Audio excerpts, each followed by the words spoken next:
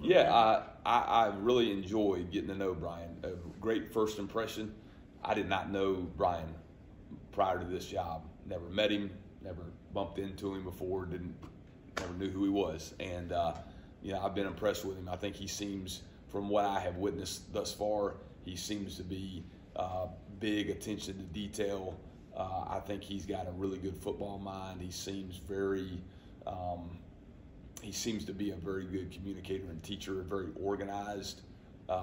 We have had a chance now to sit down and just talk some football, and been very impressed. So I'm now aware of his story as I've gotten to know him a little bit over these last several weeks or month or so, and kind of his background. I can see why he's had the success that he's had.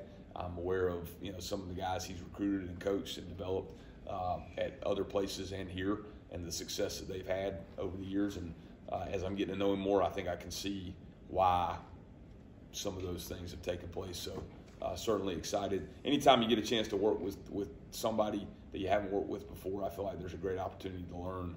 And certainly I'm looking forward to learning from him through this process, and excited to work with him.